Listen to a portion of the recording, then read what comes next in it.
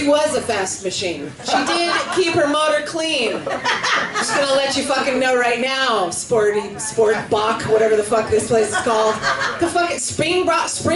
What's happening right now with this Spring? Fuck you guys. I've done a lot of drugs. Spring Bok. Is that where we're going? Is that what's happening? Is it someone? It's a deer. Thank you. Do we eat it here? Is that why we named it? Ha ha ha. The carnivores laugh. Thank you, sir. You will only know when you've had the taste of venison in your mouth, young lady. Young lady. Look at me referring to myself as young. I don't use the tox. I have the real face. How are you? I'm a real-faced bitch. Hello. I got a real face. I got no meds. I smoke a lot of weed, you know, I try to keep calm. Fuck people though, right? I mean, it's been a horrible week for us. Ladies, I mean a couple hundred years, but this week, really bad, right? God damn it. Yeah, I won't go on. That's enough. I'm from Hollywood. Hello, thank you. I have the tattoo that says Los Angeles. You wouldn't fucking believe how many people ask me, so, you're from Los Angeles? No, Wisconsin. Fuck you. What? No, what? Bastards. Yeah, I'm from LA. I'm from Hollywood. Hollywood. Come on, the glitz, the glamour. Are you kidding me? I love being from Hollywood. I do. I love watching people come to Hollywood and they walk around and they go, oh my God, a movie was shot here. Because I go to Hollywood and I walk around and I go, oh my God, I was shot here. True story. Thank you very much. True story. I was raised by wolves. I'll let you know about the shooting later in the set. But you know, when you're raised by wolves, they don't watch you, right? They don't watch you. It wasn't Hollywood that I was first in. I was first in Topanga Canyon. And if you've seen any movies about naked people, you maybe have seen Topanga Canyon mentioned. Very naked all the time. Like all the time naked. Really, not a nudist colony, not a commune, not that structured. Do you know what I'm saying? Just naked. Just high and naked. Pretty sure I breastfed off 5 different ladies. Do you know what I mean? Just, here, it's free and it's love. Just take it. Who made this baby? That's awesome.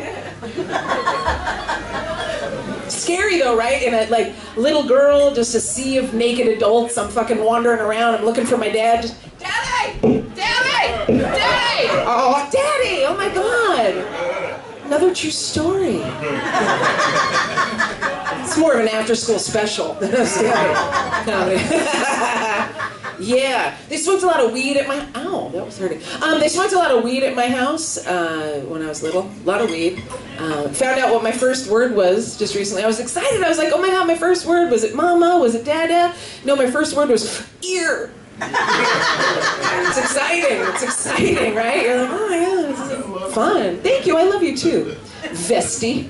He's got a vest. He's cute. I like an outlaw. I like an outlaw. Sorry, I like an outlaw. My head is bulging. All right, cover it up with the bangs. She does it for her craft. It's for you people. Do you understand? I'll beat myself silly just to make a laugh. That's what I do. It's what we do. It's a sad life as a comedian. It really is. Anyway, don't feel bad. I went to therapy.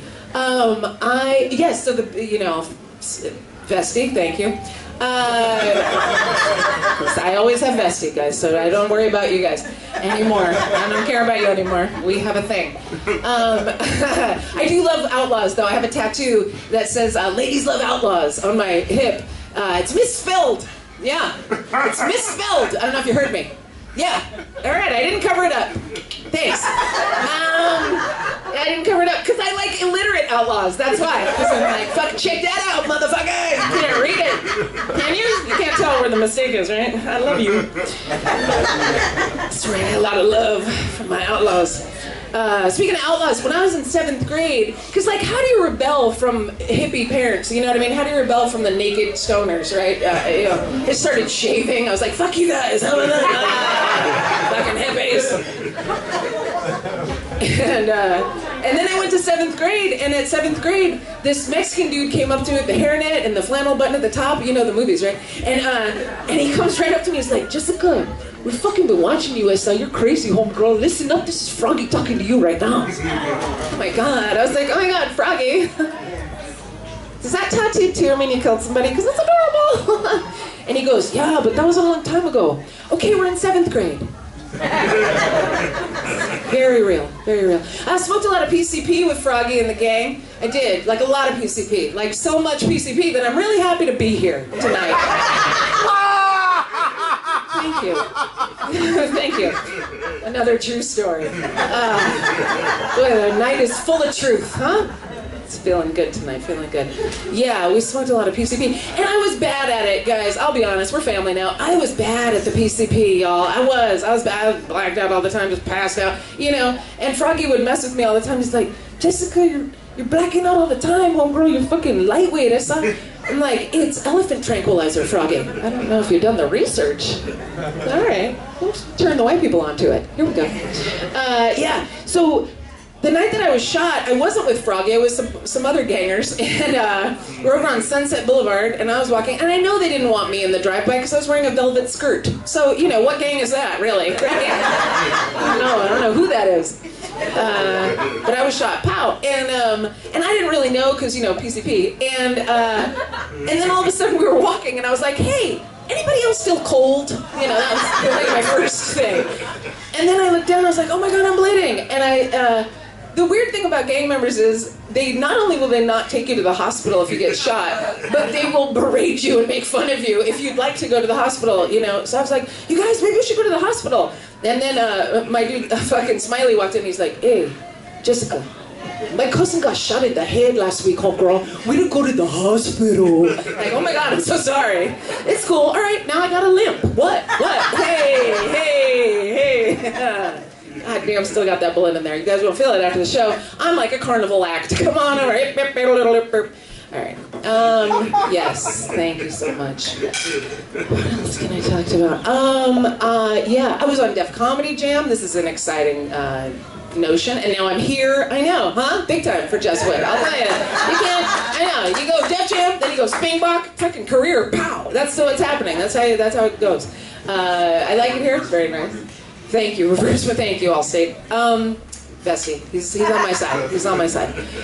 I was on Def Comedy Jam, so Cedric the Entertainer was my host. And if you don't know what Def Jam is, it's an all-black comedy show. And then I showed up, and Cedric the Entertainer was my host. A really sweet guy, but he had to bring me out to a crowd of almost 1,000 people. Not unlike tonight. Thanks. And he comes out and he's like, all right, y'all. Y'all enjoying the show so far? All right, yes you are. No, yes you are. For your next performer, I want y'all just to keep an open mind. That's it. I'm going to leave you with that. My name is Jess Wood. Thank you so much, you guys. Have a great night.